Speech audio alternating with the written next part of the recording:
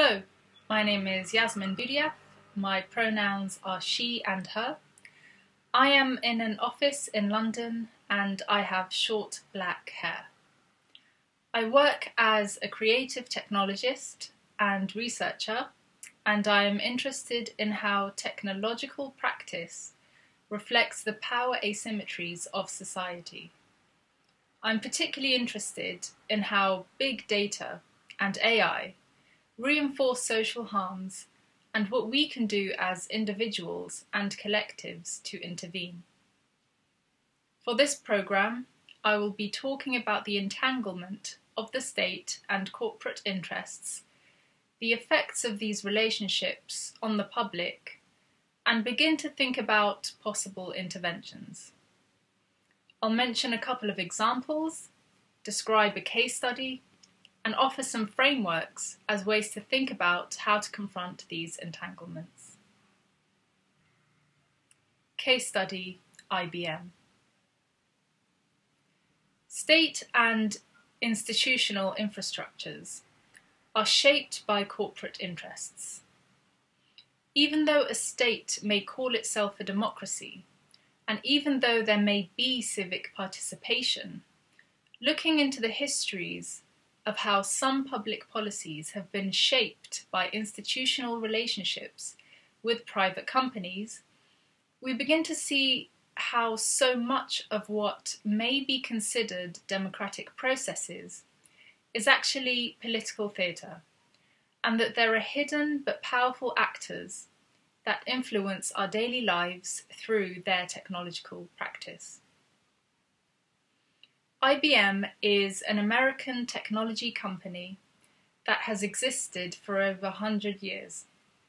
It operates across many countries and has been instrumental in some of the most violent state policies in recent history. This is an image of a black and white poster from the 1930s of an eye looking down on a punch card, with German writing and the word hollerith. The hollerith was a tabulating machine, an early version of the computer, which was used by German Nazi regime to develop a national census of ethnic groups, and which would then go on to be used during the Holocaust. Despite US sanctions on the Nazi regime at the time, IBM was able to circumvent these laws and to facilitate the genocide of millions of Jews and other minorities. During apartheid South Africa, IBM supplied the Praetorian government with a technological infrastructure that helped uphold white supremacy. The racial classification passbook system processed and stored racial data and was used as an instrument in state-sanctioned violence against the indigenous black population. This is a black and white image of a newsletter handed out by an IBM workers' union, encouraging workers to speak up against IBM's complicity with the apartheid regime, and the title, IBM Speak Up, with illustrations of a police officer pointing a gun and a hand with a pointing finger.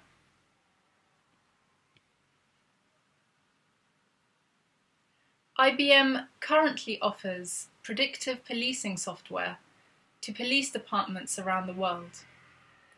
This is a promotional video showing a police officer buying a coffee at a convenience store anticipating a robbery. The assumed robber turns up, sees the police officer waiting, and turns away. Although they do not make the underlying algorithms known to the public, the input that feeds the software can include personal data that's kept in police databases, such as previous convictions and victim details, as well as unstructured data like images, video, and chat room activity. Data mining and analytics is used to try and predict crime, with the claim that this process is unbiased and constantly outperforms human experts, though that claim is yet to be independently verified. The story of IBM is one of a tech corporation so entangled with state powers that it becomes immune to democratic processes, even when its behaviour causes harm and its products result in violence. The mechanisms of civic participation become useless. The public could not vote them in or vote them out.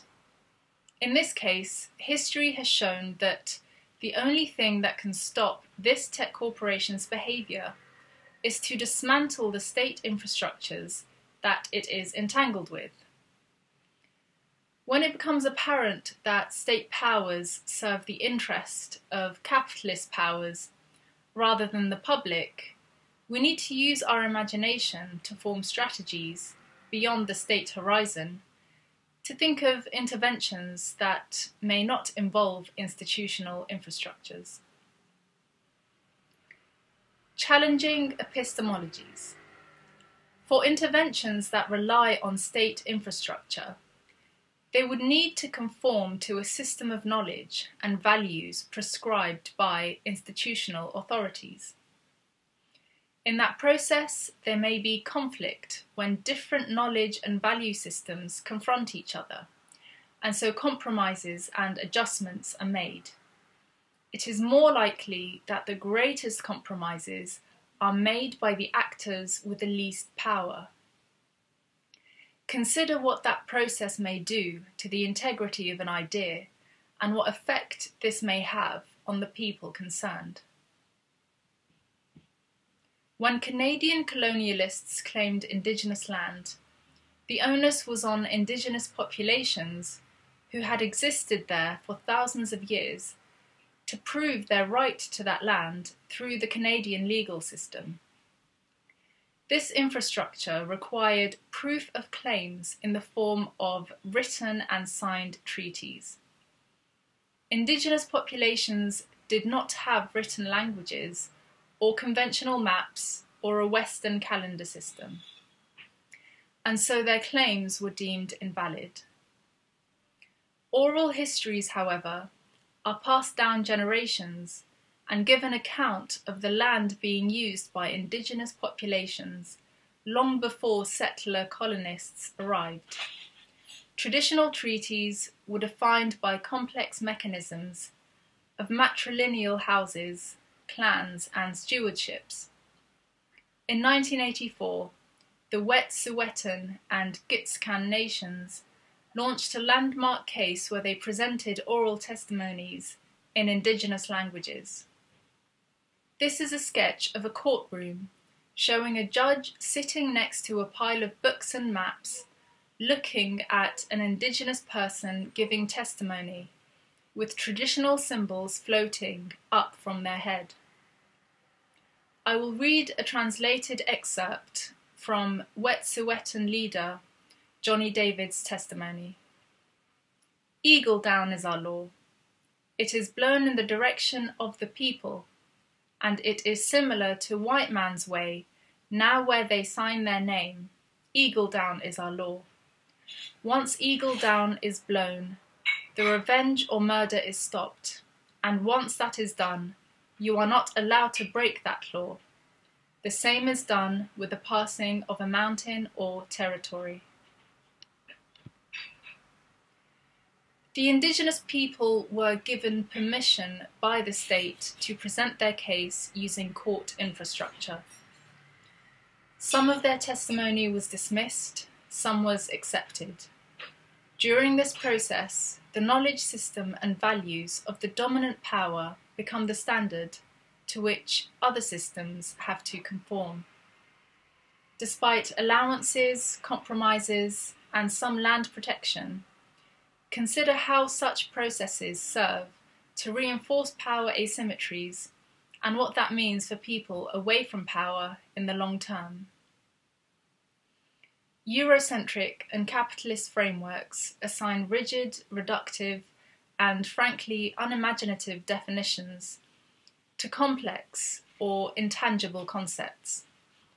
Such frameworks dismiss epistemologies that challenge them, particularly those that originate in the global south.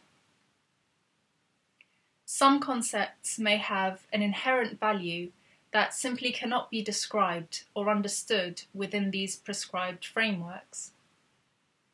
Challenging colonial extractivism of land using state infrastructures has for the most part been futile. Courts value scientific studies and economic impact more than personal testimony. We see the same mechanism of colonial extractivism of natural resources being used by tech corporations to extract personal data from the public. This data, just like natural resources, will be sold for a profit in a process that benefits the tech power and harms the individual. Soft power, solutionism, obfuscation, and entanglement with the state are all neo-colonial behaviours displayed in this process. Again, challenging these processes using state infrastructures requires the individual to assign a definition and a material value to the personal data being extracted. Because we exist in a capitalist system, this requires conforming to the idea that the value of personal data is determined by the amount of money it can be sold on for. The dominant power determines what valid sources of knowledge are and constructs institutions that impose its values and maintain its power. The value systems permeate every aspect of state infrastructure: the education system, law enforcement, and international diplomacy. Technology corporations entangled with state power will display the same behaviour. It is impossible to imagine the amount of knowledge that has been forever lost over hundreds of years of colonial intellectual oppression. Those in power, whether governments or tech companies, do not have the best ideas. They simply define what valid sources and types of knowledge are. They claim a superior rationality, leverage their power, and exclude everyone else from participating meaningfully in decisions that affect us all. Feminist interventions. A person has to use the terminology and framing prescribed by those with power in order to receive the resources and protections controlled by that power. For example, in order to access social housing, asylum, or certain types of medical care, an individual must perform their situation in a way that is legible and convincing to the controlling power. Consider what such a process does to the individual or group of people concerned. It's exhausting and often humiliating to have to perform all the ways injustice may affect you, sometimes to the same power that is complicit in the cause of that injustice.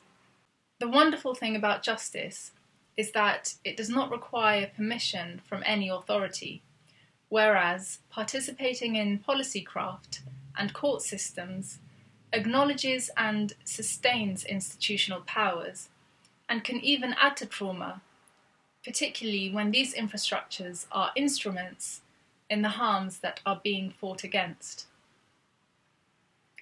There are forms of intervention which don't require engaging with oppressive powers. Interventions which engage with the imagination of the public so that people can conceptualize ways of existing beyond the limitations of institutional powers. Interventions that are not necessarily situated in the tangible, that perhaps exist in a speculative reality or in collective memory, that, if accessed, can inform current activist goals. Interventions don't necessarily have to be active. Sylvia Wynter describes a process of mutation where internal reflection reveals new knowledge of colonial forces that affect a body, and so going through that process can offer a mechanism for growth. Refusal is a passive act that, when employed in solidarity with other people, can be a very powerful way to shift dominant narratives.